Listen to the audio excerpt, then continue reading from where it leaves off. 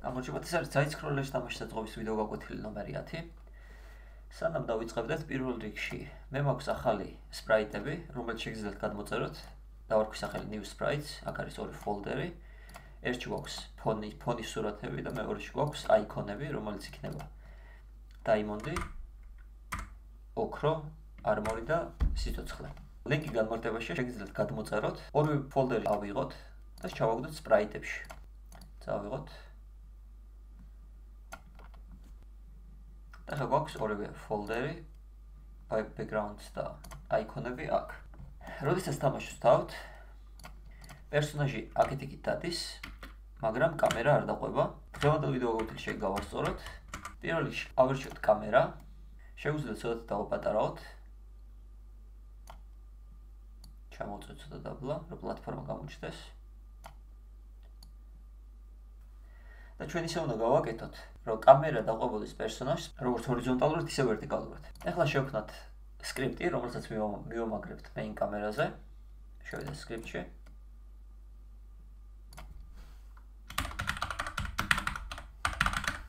დავარქვით კამერა movement და ნებისმიერი სხვა. გავხსნათ. ამოვკეთოთ ისე თამაში. ავირჩიოთ კამერა, add component და კამერა movement. დამატებული გვაქვს ახლა სკრიპტი კამერაზე. შევქმნათ ცვლადი, რომელიც იქნება სისწრაფე კამერის მოძრაობის. ეს იქნება float.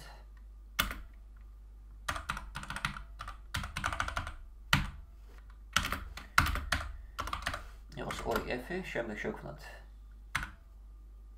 public transform. რომელიც იქნება target. ჩამოვიდეთ update-ში. შევქმნათ ვექტორი 3. რომელიც იქნება new position, new pose, უდრის new ვექტორი 3. ჭრილებში ვწერთ ამ აგირებს 3 არგუმენტს. პირველი არის x პოზიცია, შემდეგ y პოზიცია და z პოზიცია. აქ უნდა უთხრათ ჩვენ კოდს, რომ კამერას მოვუმენტი უნდა გადაიქცეს public transform target-ის მოვუმენტად. და ეს არის პლეიერი. ანუ ჩვენ ვეუბნებით უბრალოდ ახლა კამერა მოვუმენტს, რომ პლეიერის პოზიციაზე გადმოვიდეს ამ კოდით. ამიტომ უნდა დავწეროთ აქ target, ანუ პლეიერი იგივე, წერტილი პოზიცია, წერტილი x-ი, იგივე დავწეროთ y-ზეც. y-ი, მაგრამ z პოზიცია გვჭირდება რომ იყოს უკან -10-ზე, რადგან სხვა შემთხვევაში კამერა ვერ დაარენდერებს მის წინ მყოფ game object-ებს. თუ ამოვკეცავთ ახლა თამაშს და გადავალთ main კამერაზე, აქ ვხედავთ z-ზე -10. ეს იმას ნიშნავს, რომ სამ განზომილებაში რო გადავიდეთ, კამერა არის უკან წაღებული, აი ესე შემდეგნაირად თუ გავზდი კიდევ მინუსები გაიზრდება, რომ დაინახოს პერსონაჟები და ასე შემდეგ. ეს რო პერსონაჟის პოზიციაზე დავაყენოთ, ან უფრო პლუსში, ეს იქნება სცენის უკან, ამიტომ ვეღარ დააფიქსირებს თამაშის სცენას. როგორც ხედავთ, main კამერაში ქრება პერსონაჟი, როდესაც წინ წევ. უკან დავუბრუნებ 10-ზე, ამიტომ წერთ აქ -10, რადგან ამ პოზიციით კი პლეიერის პოზიციაზე გადაგვაქვს ჰორიზონტალური და ვერტიკალური მოძრაობა, მაგრამ z კოორდინატს ვსტოვებთ -10. თუ არაფერს არ შევცვლით აქ, -10 იქნება ისედაც, ამიტომ აქ შეგვიძლია შევწეროთ უბრალოდ target-ის მაგერ transform.position.z, რაც დატოვებს ზუსტად იგივე პოზიციას -10-ს.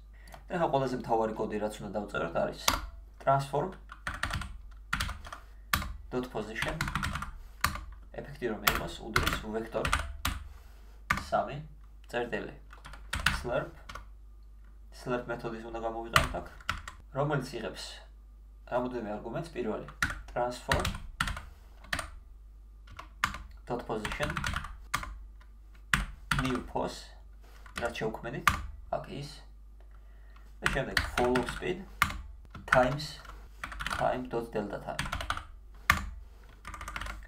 ანუ მოკლედ ეს მეთოდი არის Unity-ის სტანდარტული მეთოდი, რომელსაც შეუძლია smooth transition-ი გააკეთოს მოძრაობაში. ეხლა თუ ვცდით ამ უკეთვას თამაშის, გადავალთ ისევ 2D-ზე. კამერა ავირჩიოთ და პლეიერი ჩავაგდოთ non-transform-ში, რომ ტარგეტი იყოს ჩვენი პლეიერის ტრანსფორმი. თუ ჩავარდოთ კამერამ უნდა დაიწყოს პერსონაჟზე მიყოლა. კი ბატონო.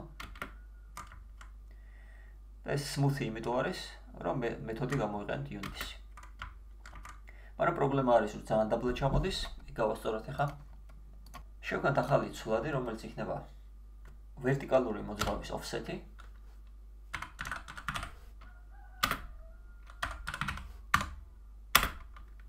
Y offset 3.3F მაგალითისთვის და ეს უნდა მივუმატოთ ჩვენ Y პოზიციას, ვერტიკალურ პოზიციას, რომ შევძლოთ დარეგულირება ვერტიკალური მოძრაობის.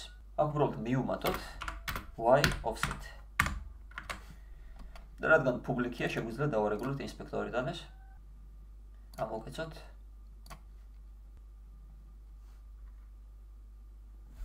სამის ცოტა დიდია, ავირჩიოთ 3-ის მაგიერ 2. 2 უკვე ცოტა უკეთესია, 2.5. რადგან ფლოატია. ეს უკეთესია. გავთიშოთ და 2.5 დავაყენოთ. შეინახოს ეს ცვლილება და მერე ჩავერთოთ.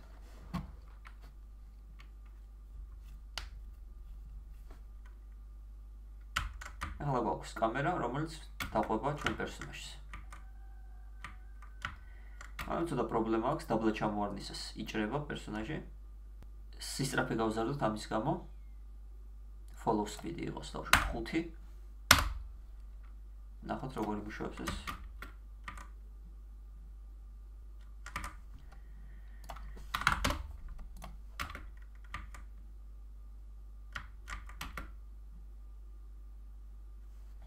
ათი კარგი ჩანს, ამიტომ გავთიშავ და აქ დავაყენებ 10.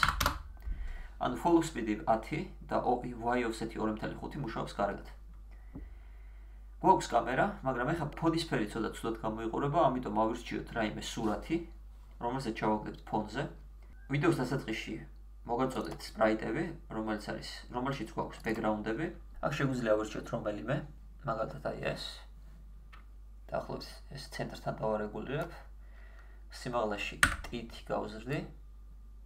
და ამის შემდეგ ამას გადავიტან, როგორც ახსენეთ უკვე, Z პოზიციას შევუცვლით. პლუსებში გადავალთ უფრო. სულ ეს არის, აქ დავაწერთ background 1 მაგალითისთვის. და ვცადოთ ჩართო თამაშის. შეგვიძლია სიმაღლეში უფრო გავზარდოთ და ფერიც დავარეგულიროთ ცოტა. მაგალითად, გავთიშოთ თამაში, main კამერაში შევიდეთ და ფერი ავირჩიოთ. დაახლოებით აი ეს, რომ კარგად გამოიყურებოდეს. ანუ კარგად გადადიოდეს ფერის ფონზე და ამასთან background-იც გავზარდოთ კიდევ ერთხელ.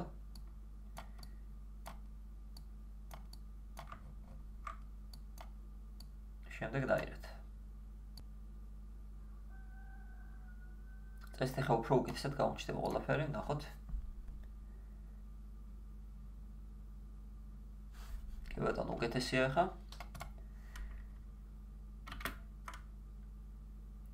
აწყობა შეგვიძლია შევცვალოთ, ძალიან მაღლა ხდება.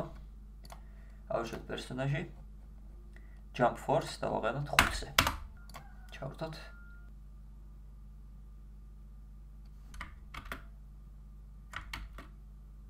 კი ბატონო. და გვაქვს მუშა კამერა, რომელიც მოძრაობს. იმ სისწრაფით, როგორც სისწრაფითაც გვინდა რომ მოძრაობდეს. მადლობა ყურადღებისთვის, თუ ეს ვიდეო დაგეხმართ, მოიწონოთ ვიდეო და გამოიწერეთ არხი და მომავალ შეხვედრამდე.